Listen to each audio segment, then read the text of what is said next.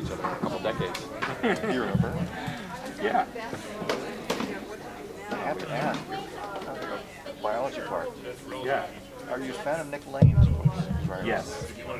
I like his books a lot. I mean, His ideas, some of those are a little different. yeah. Yeah. Well, you know, all these things are room for different opinions, but I find his stuff provocative. He's I a good wonder, writer. because I don't have anything to measure it against. I find his stuff compelling, very interesting. But I wonder, is this widely accepted or is he a kook? No, I don't. He's not a kook at all. I think he's got good ideas. Yeah. His stuff isn't really that out there. He just has this sort of big picture way of framing things, which I can relate to. Yeah. Anyway, thank you. Sure. Yeah. Hi, my name is Richard.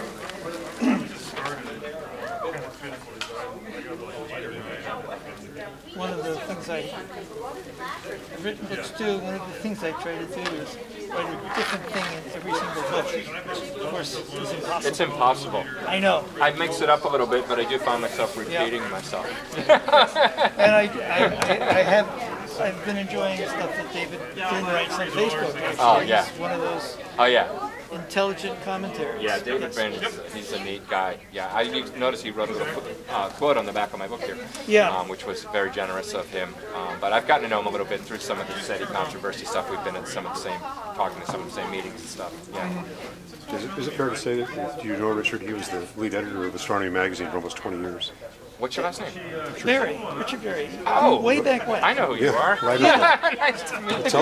writer Yeah. of Building Got Telescopes. you And happy when you were a teenager. Yeah, absolutely. Yeah. Oh, cool. So you live here in Portland? I actually live about 40 miles south. Oh, we're so lucky to have him here as one of our local members. He worked on the first images from the Giotto back in the Halley Comet. Halley's Comet. What? Didn't you work on help them with the Giotto mission? No, I covered missions. I covered them, I covered all the Voyager missions. NASA. I wrote our coverage on Voyager. Oh, man. Yeah, that's the stuff I grew up on. Voyager was the best thing that ever happened for Astronomy magazine's circulation.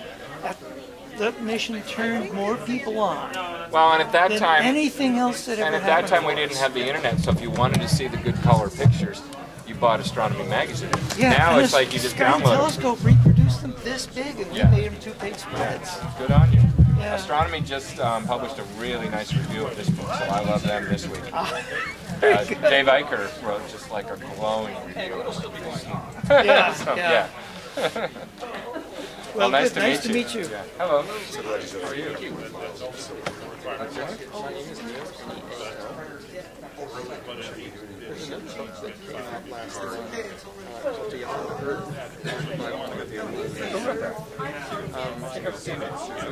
One of the planetary scientists.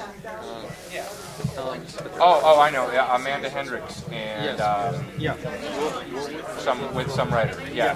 And yeah, I know Amanda. We both work for planetary scientists. Yeah. They make it more interesting. This idea that maybe science might be a good place for human satellite, makes it more than just it has some advantages. Yeah, I've read somebody that critiqued the thermodynamics of that argument. They said you could burn all the methane, but in order to do that, you have to bring oxygen. Well, and I don't know if there's also water. So if you have an energy source, you can